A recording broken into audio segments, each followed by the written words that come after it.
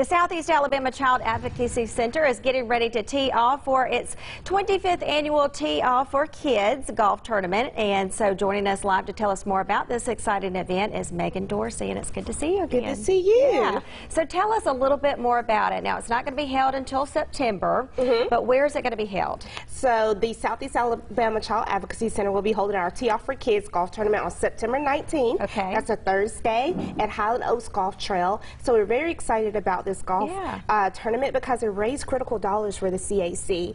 You know, all the services we offer to our children, we do at no cost to our children and their non-offending family members. So this golf tournament is very important. Okay, and let's talk about how much money did y'all raise last year, and do y'all have a monetary goal this year? We're always trying to raise the most we can because we're trying to do the best we can. Yeah. So hopefully we want to get at least $100,000. But if we do more, that'll be fantastic because we are working so hard for our kids. There's so many opportunities for people to get involved. We have our teams that are still available. We have 2 slots available. Okay, let's talk about prices if somebody wants to participate and play. Yes, you know, we always sell out, so if you want to get in, you can get a team for $600, or you could be what we call an Eagle team, which you can have a team and a business on for $750. Okay. So those are the 2 we have available right now. There's other opportunities to get involved as well with our golf ball drop. That is our annual event, and we're very excited to have that this year, working with Alabama Power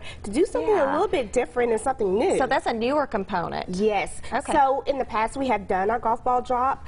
So this year we're doing a little new twist to it that we're very excited about, working with Alabama Power. And you can get involved in that and actually have a chance to win $10,000. Wow, I was going to say $100,000. Okay, how do I get involved?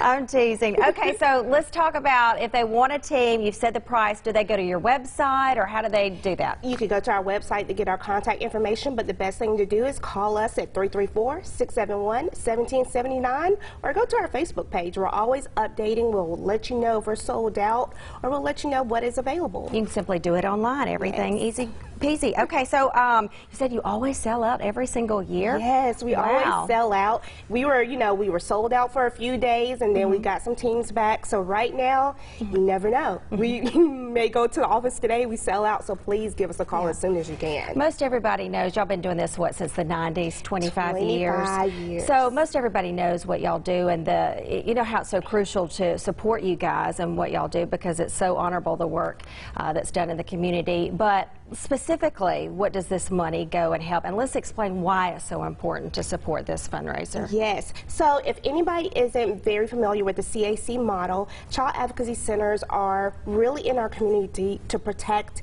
and be there for our children. Right. So whenever there is an allegation from DHR law enforcement of child abuse or neglect, they make a reference to the CAC. The CAC has something called trained forensic interviewers, which are trained interviewers who know how to talk to a child on their level. So if we have a 5-year-old that's been physically or sexually abused, they come to our center. It's a child-friendly atmosphere, and they go in there into a special room with a forensic interviewer, and the interviewer interviews them while it's also being recorded, so it can be used in the judicial system. Then they take that interview, and they're able to make sure there's a prosecution, or they try to move forward in the healing process for the child. So very worthy cause is what, obviously. I just wanted to explain that. And most people know what you guys do. I just wanted to, for if there's anybody out there watching this and didn't know specifically what the proceeds was going to go to. Anything else you want to mention about this event that I didn't ask? What time is tee off? Does it start bright and early that morning? At noon. At noon, okay, all right. Noon.